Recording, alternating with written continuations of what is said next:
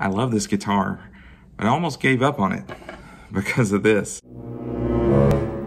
I didn't even know what was wrong. It drove me crazy. I bought this about 8 or 10 years ago, and it's a Squier Affinity Telecaster, and there was this weird problem where the neck pickup would work, but I'd switch it down here to the bridge, and it would come and go. You'd have to wiggle it a little bit. You can see where it kind of went a little crazy and wiggling it and bending it, and I'm like, what is going on with this thing? You get it in just the right spot and it would make a connection, it would play. But then there was this weird just fading in and out sound that drove me crazy. I only paid about $179 or something like that for this years ago, and we've all been to the Luthier and gotten that $100 bill for something we thought would be simple. So I just never did anything about it. And as a result, this thing sat around for 8 or 10 years and I didn't do anything with it or about it. But finally, a friend of mine was like, you know, it's no big deal to learn to solder. It turns out it's a $12 part, the switch. For $12, I revived this guitar, brought it back to life. Let's take a look. All right, so here's what it looks like on the inside. Got the mouse really big, so hopefully you can see it here. So this is my first attempt at fixing what I thought the problem was the wiring. And you can see, even with the shoddy job I've done here at my first attempt as an amateur, this still worked, but the problem was still there. So the problem wasn't the wiring, the problem was the switch itself. So you can see this is a Squier Affinity Telecaster wiring. You got these two here. This is your neck pickup. It's kind of backwards. This is your bridge pickup, and then this connects them both. And so each of these wires has to be on those two lugs there, and you can run the wire through. It's much easier to get the solder on there if you run the wire through the holes and get it attached before you try to get the soldering iron, because it feels like you need an extra hand if you're doing that. Your ground wire here, you can just attach that anywhere and it seems to work, or it did for me. So this is a standard Telecaster wiring diagram. The new switch looked different, and I can confirm this works with the Squier Affinity. So I just attached the ground wire to the metal here, and that seemed to work fine. And it's kind of backwards as to what it is here. So on this one, you have your neck and your bridge. Here you have your bridge and your neck. So pay attention to which is which there. You only have to, it's easier than this, because here you have to do two. Over here it's just one. So that white wire, that would be this wire right here, would go right there, and this wire right here would go right there. And the little wire in between, that's the one I had to extend and use some extra wire that came with my soldering kit. I stripped the whole thing and ran it through here just like this shows.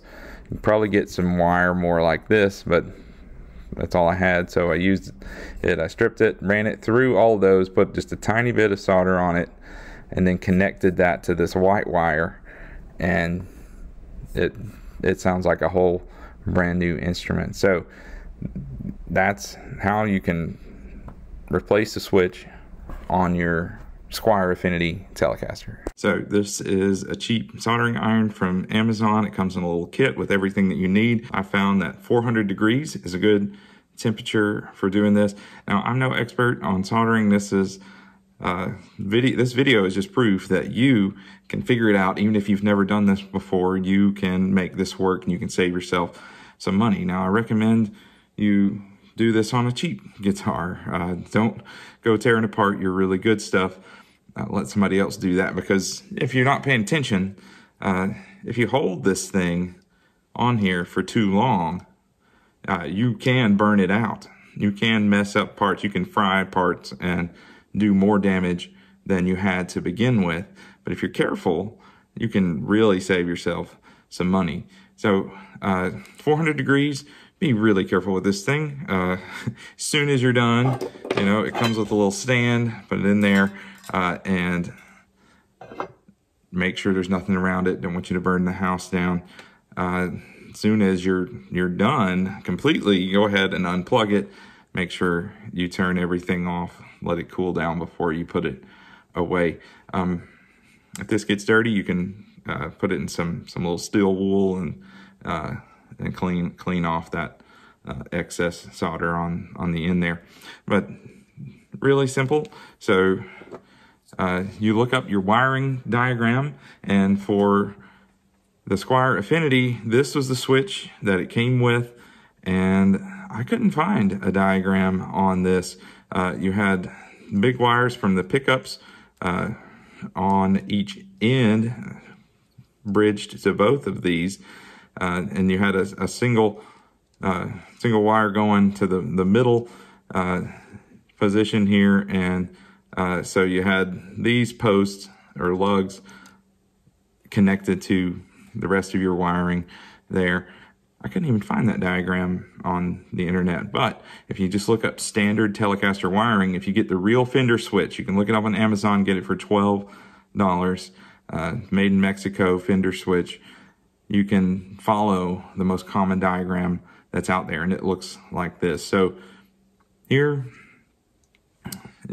what you need to do. Your ground wire, you can just put anywhere on the side there. That worked for me.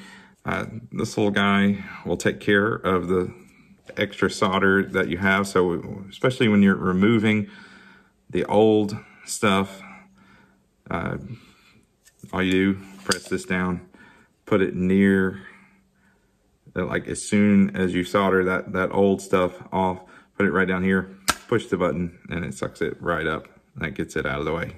So let's say your wires are a little short in what you already have. There's an easy fix for that. If you have some wire strippers, that's the best tool, or if you just have some wire cutters or pliers with that on there, you can lightly crimp it and then pull, and you get this nice stripped wire here. You can extend any wire that's there using the extra wire. This came with the soldering kit, and so if you need to extend anything, just attach this here and then do the same thing to the other end, solder that to your wire.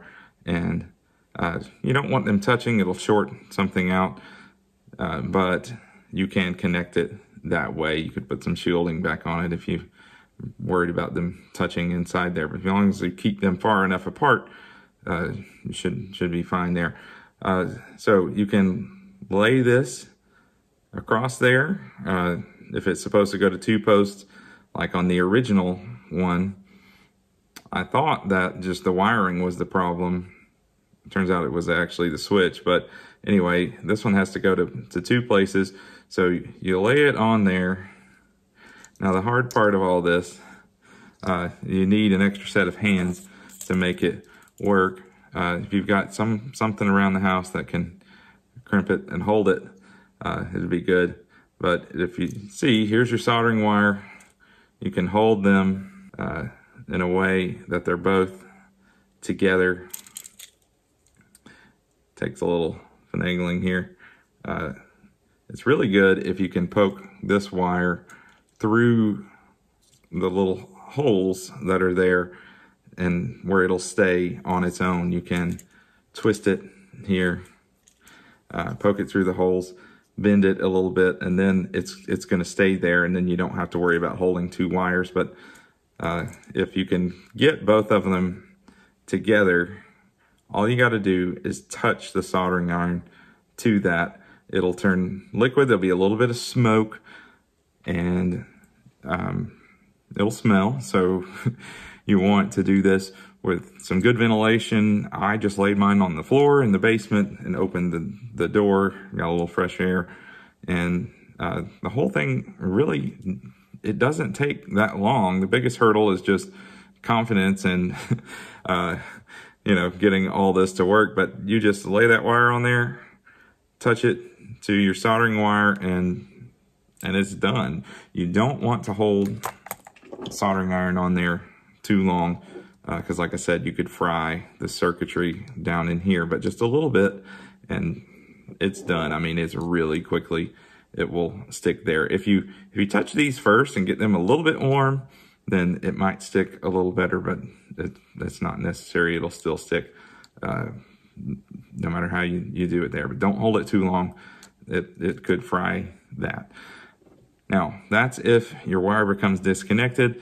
If your wire's already together and you need to completely replace the switch like I did, just touch it to the wires that are already connected there, and it'll only take a second and that wire will come loose. Now, before you do any of this, you want to take a picture of what your wiring looked like in case you need to put it back the way it was, or in case you totally mess it up and you have to take it to a professional to fix what you've messed up.